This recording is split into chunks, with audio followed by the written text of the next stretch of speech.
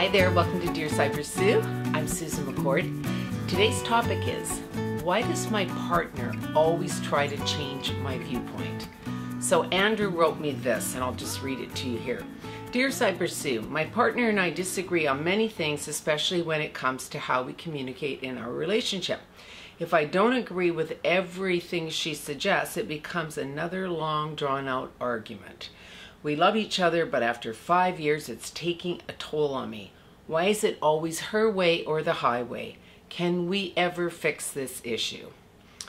Well, the one thing, Andrew, that I would like to sort of stress to everybody who's watching this video right now is that it's really easy to come in there and just feel that we have the right to express what we think. The problem is in a relationship, especially in the very beginning, if you don't learn how to compromise and validate your partner's feelings, it can be a huge issue for the remainder of your time together. The thing that I always suggest to people is to pick your battles. You know, we all have times when we want our point to really get across because we feel very strongly about something. It could be something about the planet. It could be something about our family. Whatever it is, it's okay to express your opinion, but don't try to change everybody else around you to come to think like you. If we all thought the same way, life would be pretty boring. And the nice thing about having your own opinion and your own viewpoint, that's what makes you unique. You don't want to be on the same page with every single thing with every person in your life. You want to have a lot of commonalities with your partner, absolutely. But when it comes to wanting to control their every thought or opinion about whatever's going on that you're expressing, that's not fair to expect that. If you're not on the same page within most things in your partnership, you're always going to have unresolved challenges.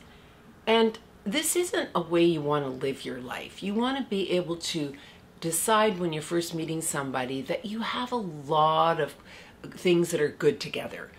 Be original, but don't expect everybody to understand everything about you.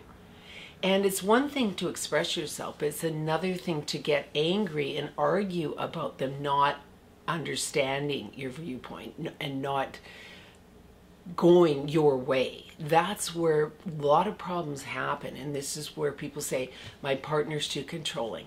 I just can't be there anymore. I can't listen to this. I can't be in a relationship where we're constantly fighting about similar things over and over again. Over time, this puts you in opposite directions, which makes your relationship become unsalvageable sometimes.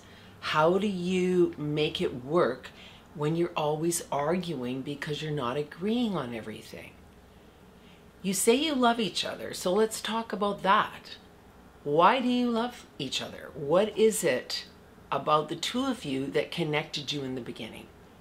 Is there maybe something going on that has changed within the dynamics of your relationship? Is your girlfriend happy?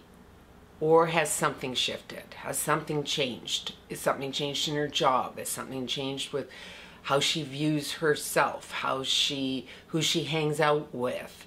What's going on with her? That's the first thing to look at, because if she's always picking a fight about something, she might not be happy. And maybe this is something you need to sit down and talk to her about when you're not arguing. So if you have a good day and you're out with her somewhere, sit her down and just say, hey, what's going on? Are you okay? Is there anything I can help you with? Tell me what's happening.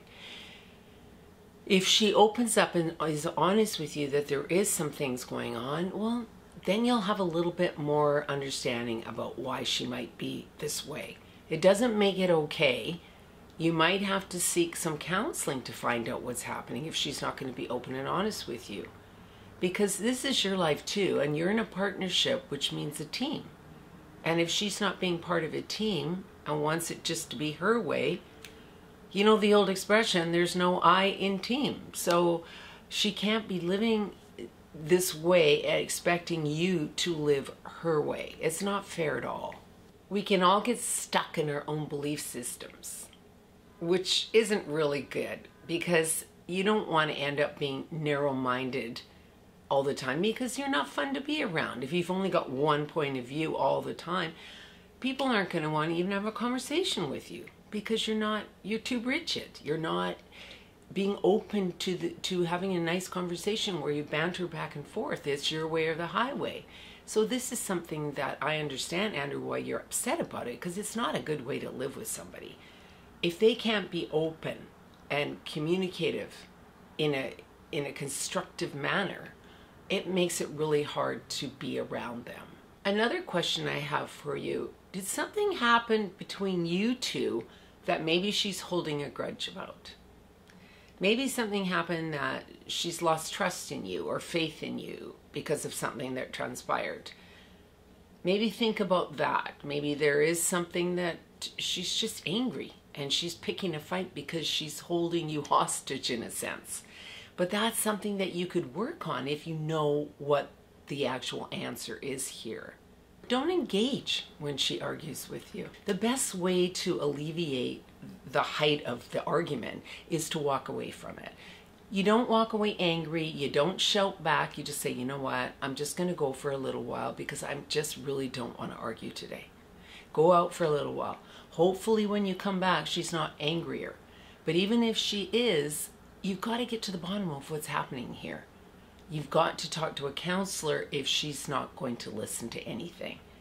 And if she doesn't want to go to a counselor, you go. Because if you're going to move on from your relationship or move forward in another direction, whatever you want to do, you might need some tools to work with to help you make that decision. So my last question to you would be, is there something that you could improve upon in your relationship? Like, really be honest here. Is there something that you're doing repetitively that's making her a little bit squirrely, you know, that she's frustrated with? And so if the argument's about the same thing over and over again, then you really have to look at that. Find out what the actual arguments are about. If they're about everything, that's a different story. If they're about a few things continually, see how you can improve upon that within your house. It might just be a couple of little things that you both have to change, you both have to alter. It's not a lot of work when you know what the problem is. The situation that happens in a lot of relationships, though, we don't take the time to find out what the actual problem is. And in closing to your question today, Andrew, I would just suggest that you write down everything. It's sort of in like a letter and just expressing yourself on how you feel. And again, use the word I. I feel this way. I feel uncomfortable when this happens. I feel sad as this happens. I feel confused. I need to know, is everything okay with you? Is there something going on? Because I need to be able to be heard as well in this relationship. These kind of things, if you write it out, leave it a little note for her when you go to work, or maybe when you go out for a couple hours in the evening somewhere, leave it with her for a few hours for her to see it. That might also help, because if she knows you're not blaming her, but you just want answers for yourself, that can really help too. You'll get to the bottom at the very least. And if she's just basically a controlling person, and that's who she is, well, you'll find that out and decide what you want to do moving forward. But in the meantime, because you love each other, you've got 5 years together, just do everything you possibly can to get to the bottom of what's going on here. Thank you so much for your question today. Everybody who has not subscribed, I'd love it if you would do so. And if you have any show topics for me, please leave them in the comment section below. Thank you so much, everyone. Have a great day.